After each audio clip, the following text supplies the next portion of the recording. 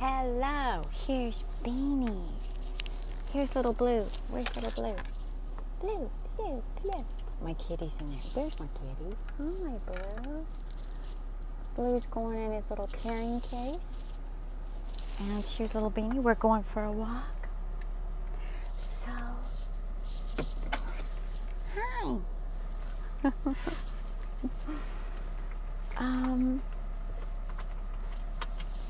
I was just listening to a guy who said, what if you lived your life with more courage? What would that be like? Oopsie. What would that be like? More courage. If I had more courage, maybe I'd go to a dance class. Is courage the same thing as get up and go? As you get older, you get into your comfort zone, and you don't, like if I go to a ballet class, I could be laughed at. But do I really care if somebody laughs at me? I mean, some young kid, I laughed at old people when they were dancing ballet class. It's just old man. I didn't laugh at him, but I was sort of like, God, he's so dorky over there. All spindly. Like, they don't have the spring in their steps that young people have. They don't have the bodies that young people have. They don't have, it's a humbling experience, to say the least. There's a flag. So, what would it be like if I had more courage? You know, it's difficult with this dating because I have so many preferences. No drugs, no alcohol, no smoking. Must live in a reasonable distance to drive. No vaccination. Must be a Trump supporter, etc., etc., etc.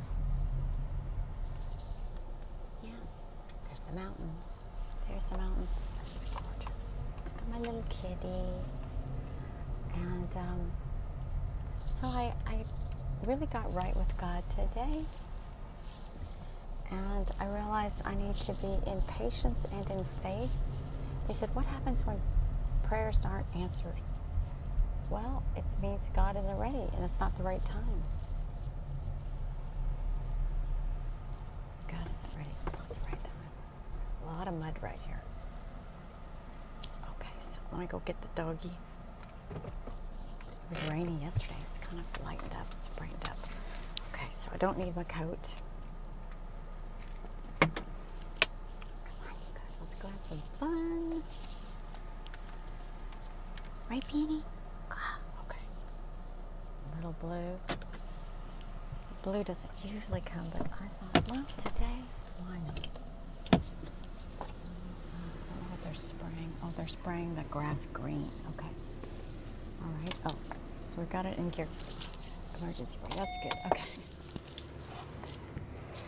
I'd rather spray it green than poison. That's because Beanie likes to eat the grass, and if they're spraying poison, then I'm like, oh dear, that's not good. There's my baby. There's my babies. So I saw this little girl. I mean, she's not a little girl. She's a woman, and she's in her 20s now. She's the smallest woman in the world, and she looks like a 3-year-old, basically. A 3-year-old midget with big teeth, because her teeth grew, but she didn't. So, she's very tiny, like up to your knee or something. Her hands are like really tiny.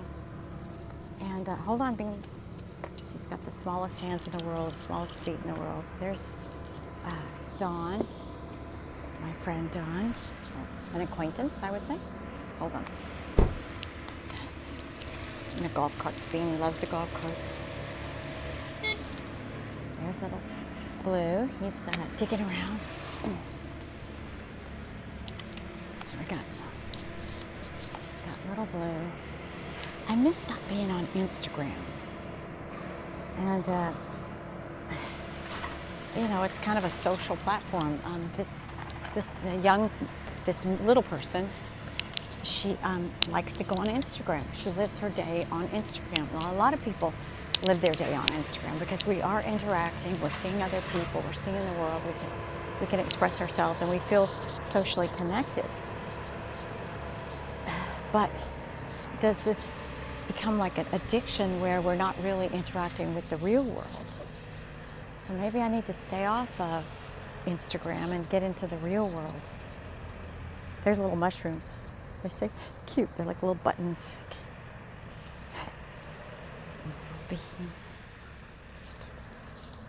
So that's something to think about. The grounds people working on that stuff. Beanie likes to go fast through this part.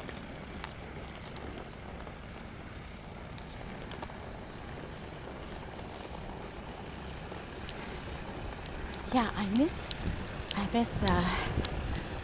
being witnessed and interacting, but what were the consequences? Low self-esteem, being attacked, being disrespected, and it really dinged my self-confidence and my freedom. When you hang around with people that are very highly critical, you kind of pull yourself in and you don't express yourself fully. But it takes a hospitable environment to, like, you don't start putting on a play, a Christmas pageant, let's say, not Christmas pageant, but a pageant, let's say a fall pageant, celebrating fall. You don't really put on a fall pageant if you're in the middle of a war zone where you're being bombed and criticized and tomatoes thrown and like, your costumes are the devil, you're a pagan, you're vain, and you're like, I'm just dressing for a celebration. But I really believe every day is a celebration, and life is, you're the star of your own reality show. So are you going to make it boring for yourself? Or same t-shirt, same jeans, same chopped off hair. I've proved to God that I'm virtuous. No creativity, no imagination. But I'm wholesome, and I'm meek, and I'm humble, and I'm unhappy and miserable. Well, what? Well, how does that? Well, you should be happy. You were worshiping idols. So being creative and being imaginative is worshiping idols. I don't believe that. Any more than painting a beautiful painting is worshiping idols. And if you paint yourself into a beautiful painting of your life, you're creating your own life. You're the director, you're the actor, you're the sound person, you're the special effects person, you're the makeup artist, you're the costumer. So, is it, are you trying to capture your glory days? Yeah. Every day is a glory day, not just the past. Are you as glorious as you were when you were young? No, but you're the most glorious you can be when you're at your age. And you don't have to be like you when you were young. Everybody, if they're privileged, gets to get old. The option is going back to God. Here's a firefly or some kind of, it looks like a cicada or something in the dirt right by Beanie's nose. You can see that. Beanie's about to eat it. Oh dear, it's fluttering around a little. It's a cicada, yeah. See that? Come on, Beanie. Don't eat the bug. Oh, come on. So we got people playing around, guys. Just messing around, wrestling around. It's nice they have fun. And Kitty's enjoying being out in the sun. It's good for her. And I saw this person on YouTube, and they take their cat in the basket and of their bicycle, and the cat gets out every so often, goes into forests, and he's real shy with other people, but it's really cute, and I enjoy that. So yeah, I miss my friends, I guess if you call them friends. I don't think they really thought of me as a friend. I think they thought of me as the enemy. I just didn't know it. But the enemy, they thought I was the pagan to be attacked and to be destroyed. And that's pretty shocking, really, when you were calling them, hi friends, I love you. But,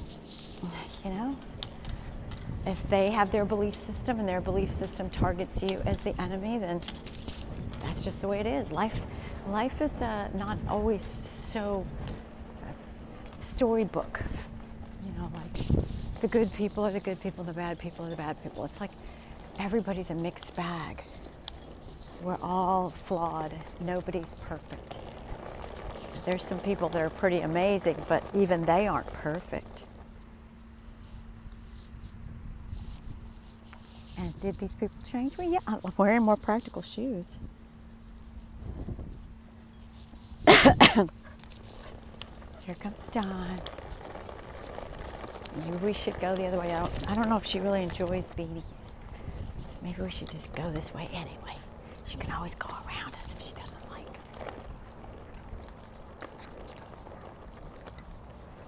It's really cool and nice here.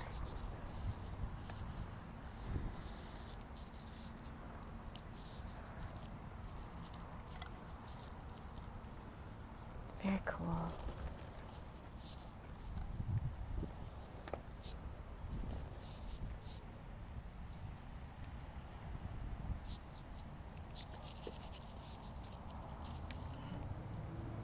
I think she lost some weight. She looks good, better. Maybe it's just my imagination. It's Clancy, her dog.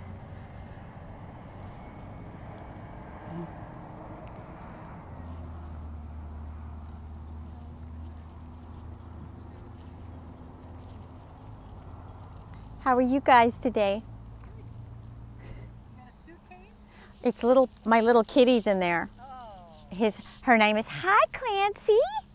Hi cuteness. It's Beanie. Hi cuteness. Hi Clancy.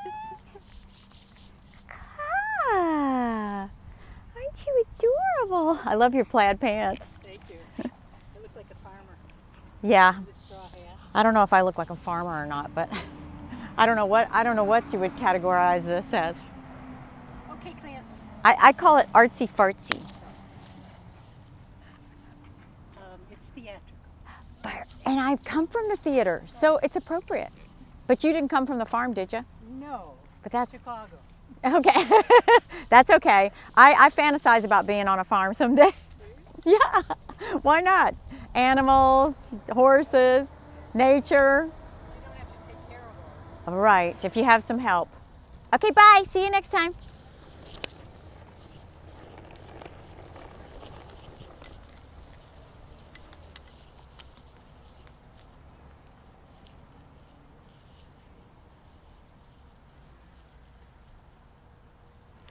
Very grateful to my friend Lynn Miller. If you go to lynnmillerpsychic.com, you can get a psychic reading. $350, I guess, for an hour. And my God, I'm so grateful, so grateful. She saved me. I think she saved my life, honestly. I know she's helped my friend. My friend had health problems and needed hormones and was debilitated. And she helped her and she's helped me. This person's really, really gifted. So I'm very, very grateful. Hold on, I gotta get the poo-poo. 1 second. 1 second. How you doing, Blue? How you doing, Blue? So, 1 second. Just gotta let this dangle while I get the poopy bag.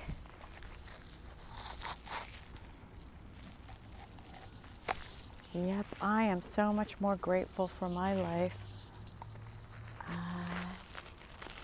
Just grateful for the sun, grateful for the trees, grateful for my neighbors, grateful for God, grateful for my dreams, grateful for my health, grateful for my mental health. I was getting so upset, like I just didn't want to fit in this ugly image that they wanted for me. I mean, it just didn't, it's like, imagine if somebody asked you, hold on, let me get this up here. Let's see if we're going in the right direction there. If somebody had you dress in a complete 100% opposite, like she said, you're theatrical, maybe you're not theatrical, but somebody said you must dress like Elvis Presley in 1970s, or you must dress like Lady Gaga at the height of her craziness, like whatever that is to you, and whatever's opposite to what you are. If you're like Bozo the Clown and whimsical, you have to dress like, I don't know, a secretary. If you're a secretary and very simple, you have to dress like Maria Antoinette. Whatever it is, it has to be completely 100% opposite to what you naturally are used to. hair color, hairstyle, everything. So it's very, very oppressive, restrictive, and depressing. It's like prison. And they said, oh, well, you know, your fancy clothes are the prison. No, not to me. Not to the theatrical person that's grown up their whole life in theater and ballet and costumes and glamour. To be in a prison outfit of just simplicity was like it's like take all the art off your walls, take all the art off your body, and be happy with it. You're not going to be happy with it because it's not you. So it's really nice getting back to myself, wearing what makes me comfortable. Here's what I have on today. I don't know I just pull it together. I said, I want to wear fall colors. And my sister gave me these shoes. It's got a lot of beading and buttons, really unusual buttons and beading. I call it art. It's like art. It's got a little heart necklace here. Yeah. So it's a little disconcerting about the dating. I thought I'd get in there and have a date. I just wanted a date to kind of take my pain away, but I guess they call it rebound. And they kicked me off the website, one of the websites. Of course, I showed my titties, but I didn't know the picture. I thought it would just show it for a second, and then I could take it down. I didn't know it was going to get kicked off the website instantaneously. It's like, oopsie.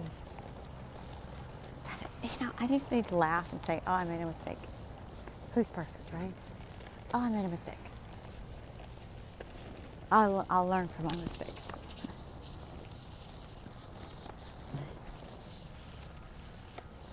One of the guys said, you know, don't you want to make a commitment? Because I said it's too far to drive. He says, well, it just shows your level of commitment. If I find somebody I like, I'd be willing to relocate. And I'm like, gosh, it takes time to get to know somebody, and to have to take 3 hours of my life for 3 months or 3 years, I really don't know. It's too rushed. You live there, I live here. Oh my God, for a while we're gonna have to be severely inconvenienced. So the psychic did say I was gonna fall in love in 2 years with somebody I was dating. So that doesn't sound like it's gonna be happening anytime soon. And usually if you fall in love, maybe it takes 2 years to realize you're in love. Could, but... And she said he was going to help me with my movie, getting it produced. And about that time, my other movie's going to be coming out. So that's exciting. And she said really big things are coming. Good things are coming. So I need to stay optimistic instead of like, I'm stuck in this hallway, you know.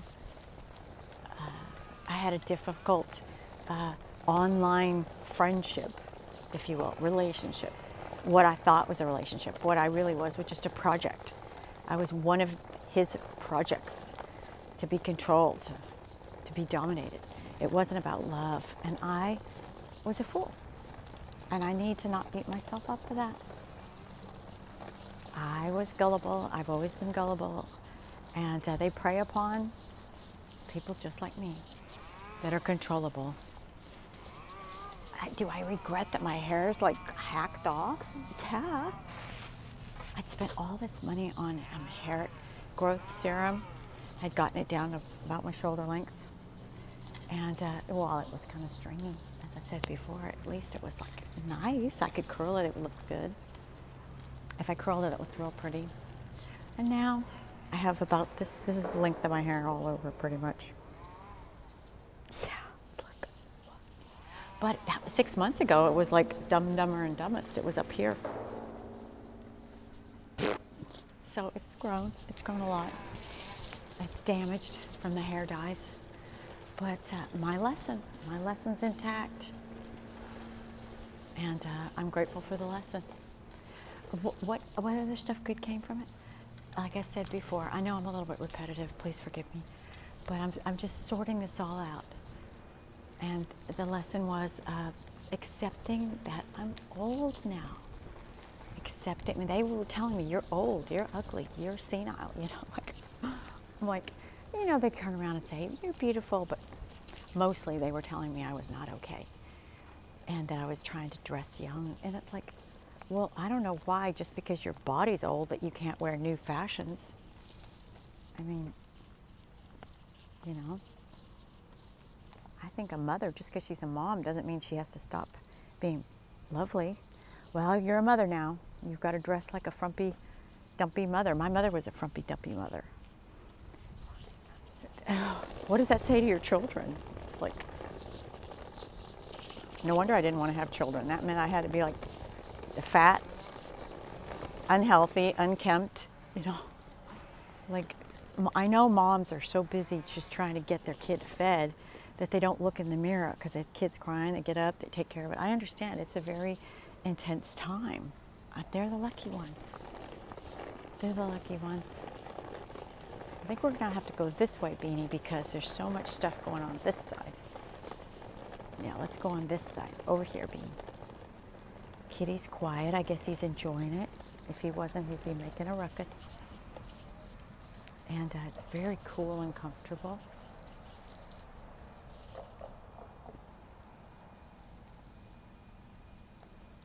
Come on, we got to go this way. I'm sorry. He kind of holds his ground and just pulls if he doesn't like, which he already went this part, so he doesn't want to do it again. But look at all those trucks. Come on. Now he's pulling, so he's making it difficult for me because he doesn't want to go this direction. Yeah, we got to come over here.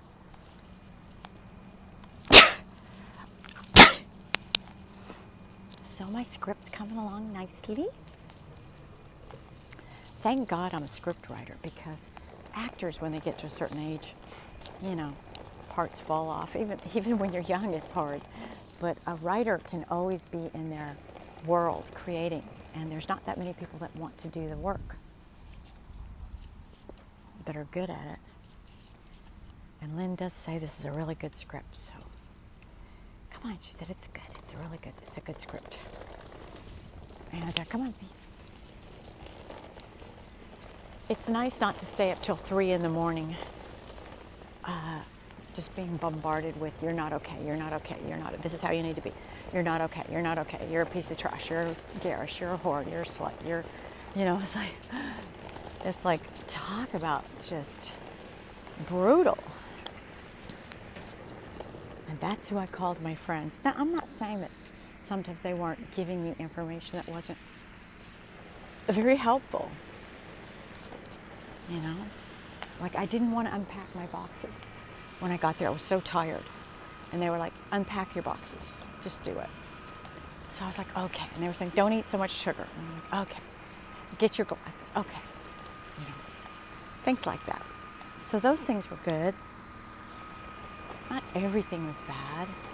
I just wonder in my head, did they have any sort of compassion for me?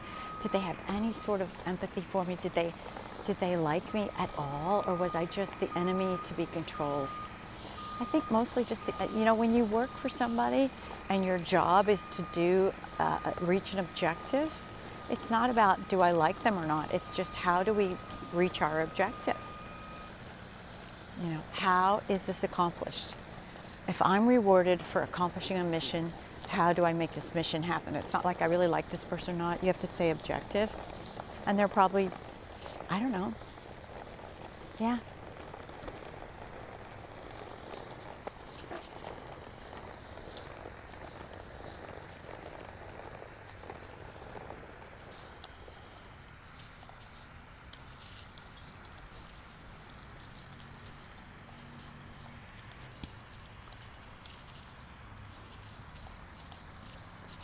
So it's interesting how I kind of related to this little person.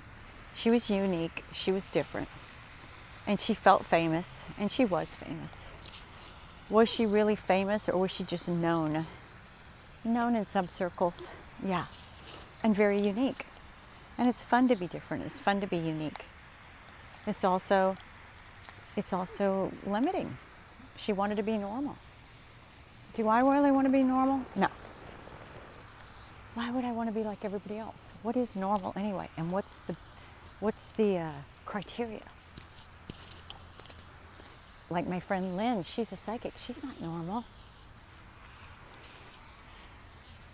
Does she want to be normal? I don't think so. Why would she give up her psychic abilities to see the future? to know things. One time I said, oh, I just can't get the grill to turn on. You know, it just won't turn on. I said, I've tried everything and I just can't. I really want to do a steak for this party. And she goes, there's somebody that lives on either side of your house that knows how to do it. Went to one side, they weren't there. Went to the other side, there was this old man and he worked for the gas company for 20 years or something like that. He knew exactly what to do and he turned it on. So she really does know things. Not everything comes to fruition that she knows, but most of it does. Come on, Bean. Get in there. Jump. Good boy. There's little Bean, little Blue. How's it doing, little Blue? How's it going? How's it going in there, little Blue? Are you having a good time? Yeah, did you enjoy that? You got to go today. Was that nice for you? I think he appreciates when I just put him in there because he's too scared to really do it on his own. There we go. Did you enjoy that?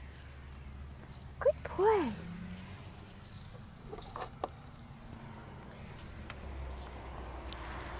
Oh wow, that's a really cool car. Can you see that? Yellow. That's fun.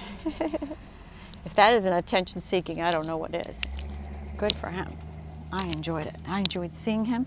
I don't think he's egotistical. I think he's having fun.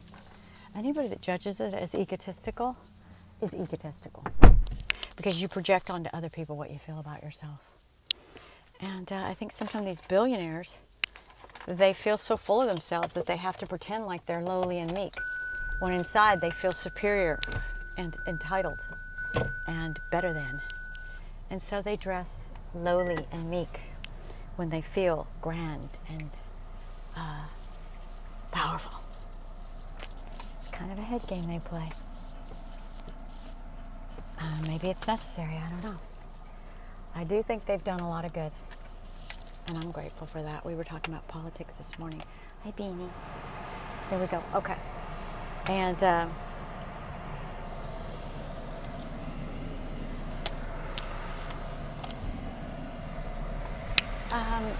it's all about the voting situation and the corruption and what these guys are doing. Because they're planning stuff. The girls and guys. And there's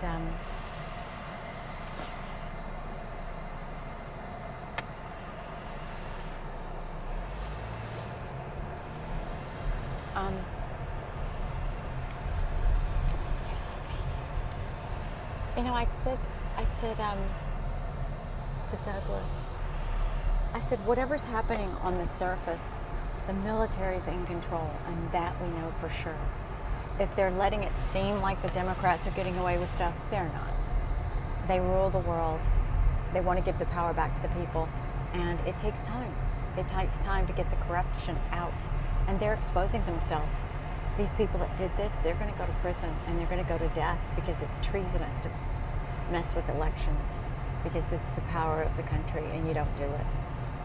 So, yeah, I hope if you guys are getting caught up in the news and all that stuff, just easy and know that it's already been won. The battle's already been won. The good guys are in control. Are they perfect? No. Are they perverts? Probably. Are they wackos? Probably. Are we all wackos? Probably in some way or another.